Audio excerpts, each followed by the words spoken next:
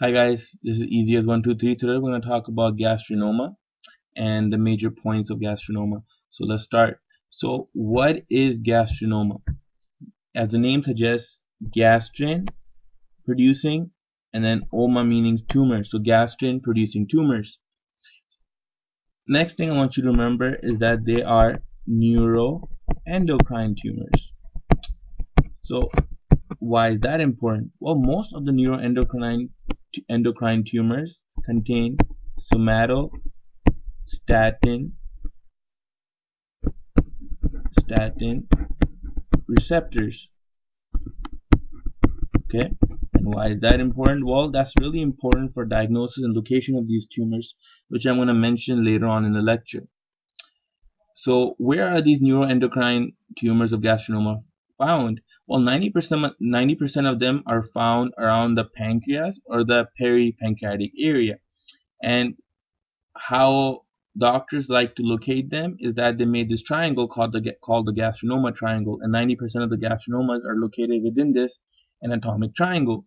This triangle has a superior border, which is, as you can see, made from the cystic duct and the common bile duct. The inferior border is made by the second and third part of the duodenum, and the medial border is made by the head and the neck of the pancreas.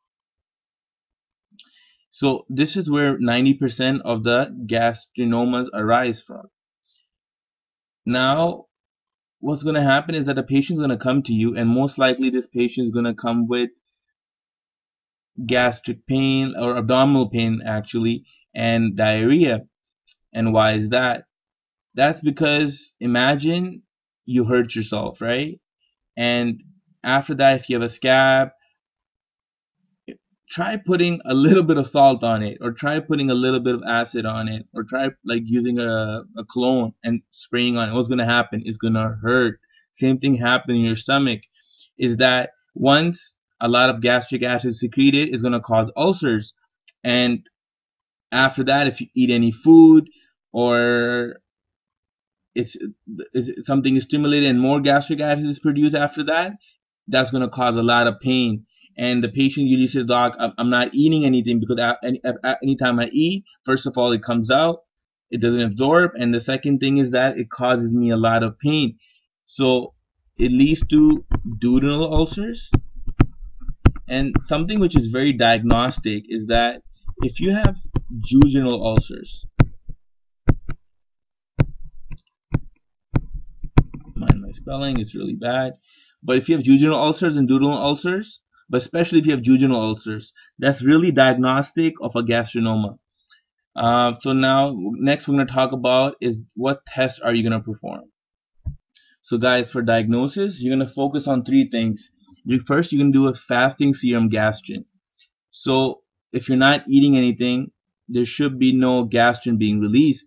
But in these patients, since there's a gastrinadenoma or gastric tumor, what's going to happen is that the serum gastrin is still going to be high in a fasting state. Second, what you're going to do is that you're going to give a person secretin. Secretin, if you remember, is supposed to inhibit gastrin. So what secretin usually does in normal state is that it inhibits gastrin secretion. But in these patients, that's not going to happen. So even after you give person secretin, the gastrin level is still going to be high. Third thing we're going to talk about is that, remember in the beginning of the lecture I told you that most endocrine tumors contain somatostatin receptors. So what you're going to do is that you're going to give someone radio-labeled somatostatin, and then you're going to check in your imaging. So what's going to happen, that somatostatin is going to go and attach those receptors on gastrinoma tumors, and from that you can find out the location of it. So that's really important.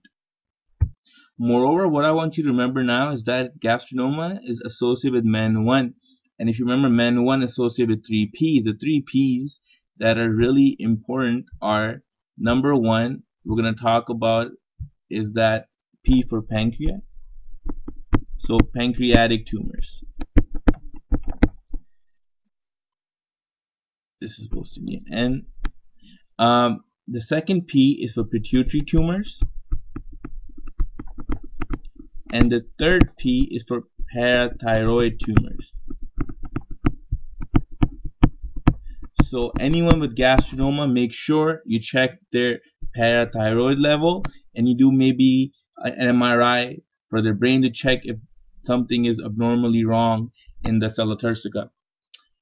Next, we're going to talk about treatment. The treatment is pretty simple. The first line of therapy is that proton pump inhibitors, because what you want to do is that you want to bring the acid concentration down. So we're going to use that. And the second is ultimately you have to perform surgery to remove it. And that's it.